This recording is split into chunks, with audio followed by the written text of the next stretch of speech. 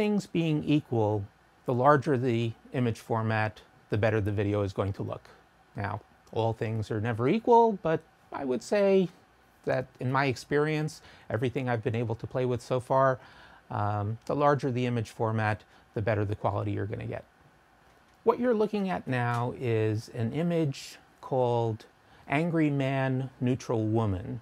And it's a composite image that was created by Professor Aude Oliva at MIT and Professor Philippe Sheens at the University of Glasgow.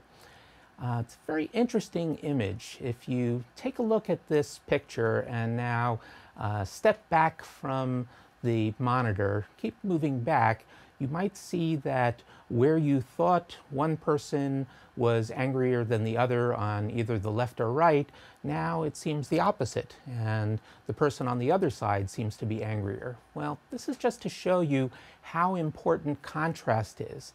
In this composite image, the only difference between the image that you're seeing when you've stepped back and the image that you're seeing when you're close to the monitor is that you are moving the resolution to a point where there's less contrast ratio.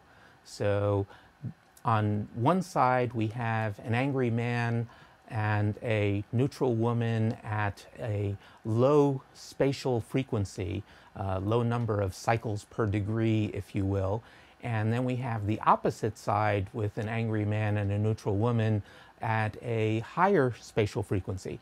When you're in close, you can see that high spatial frequency stuff because you can see the extra contrast that's there.